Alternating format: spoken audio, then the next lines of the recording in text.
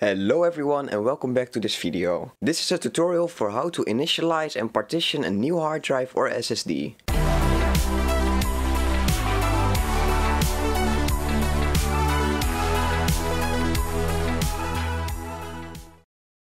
When you get a new drive, chances are that your computer won't detect the drive. This is because the drive has not been initialized yet. Start with opening your file manager.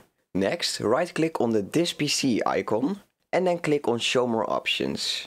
Now you can click on Manage and this opens your computer management. Navigate to the top left and click on the Disk Management option under Storage. A message should now open up telling you that you must initialize a disk before the system can access it. Just make sure the correct drive is chosen and then click on OK. Now you can see all your drives.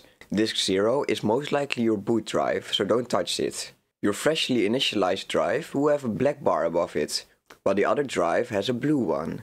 The black bar tells you that the drive has no allocated space, so we will need to make a partition.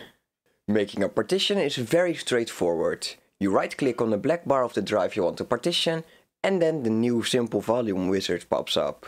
Click next and then you can choose the amount of space this volume has. Just click on next if you want the drive's full space to be used. Next you can choose a letter for the drive and then click next again. Here you can change the drive's name and you can also change this later.